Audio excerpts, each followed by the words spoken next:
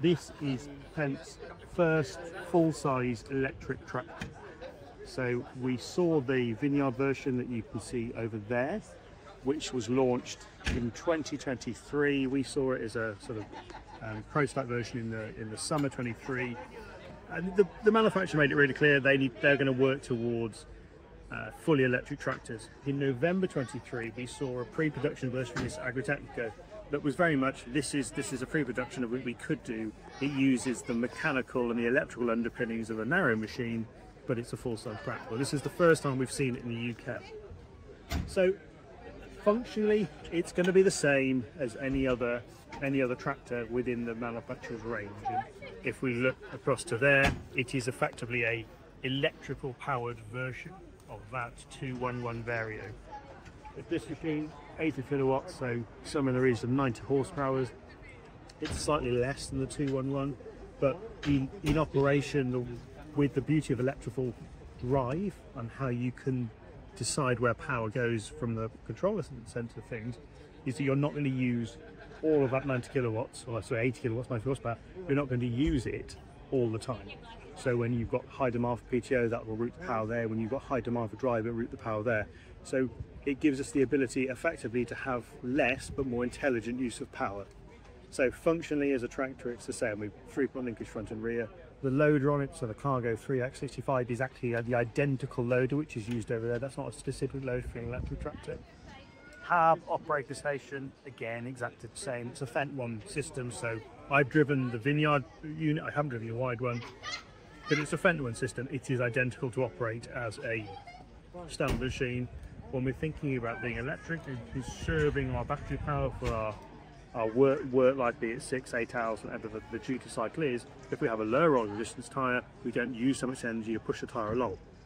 I also believe, and it was the same with the Vineyard, I'm not certain this particular one is, but these tyres are made carbon neutral. So we've got 3 chargers here, we've got 230 single phase and 230 3-phase charging. Anyone who has an electric car will see that's identical. So it's the same charging infrastructure, and it's the same standard charging infrastructure we would see on electric cars. Why the manufacturers use this? So the first question is its availability, so its compatibility with other systems to charge. But also we have to think about where this tractor is going to be used. So big battery tractor, why aren't we using a power socket as power implements? Now, reasons for that is availability of implements on the market at the moment that you can plug in.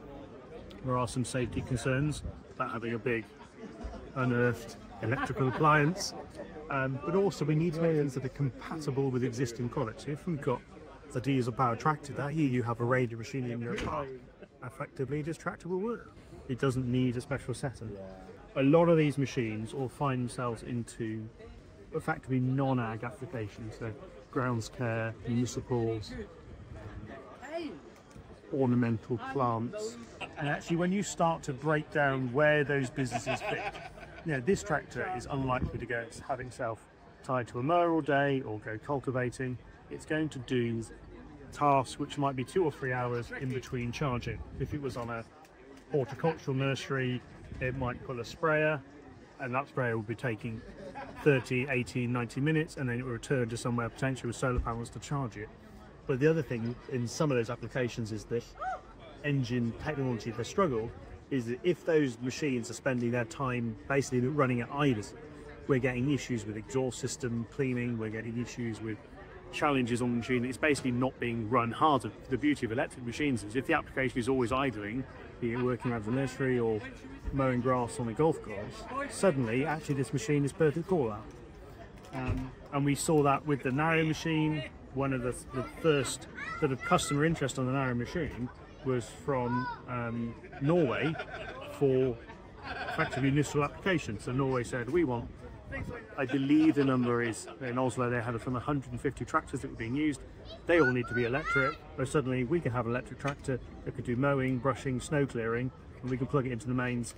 We can collect our green energy from, I don't know, a hydropower, and suddenly it becomes a very suitable solution. And I think, for me, I don't believe electric drive is the future for all vehicles, but agriculture for a very long time has been focused on diesel drive. Diesel drive from a 2-cylinder 12 horsepower mower. the diesel drive to an 800 horsepower tractor. And some of those applications can be electric, some of those applications can be methane, some of those applications can be hydrogen. And we need to move from a single fuel solution to a multi-fuel mix based upon duty and application and how different users and different industries need to use their machinery. And this is the start of that.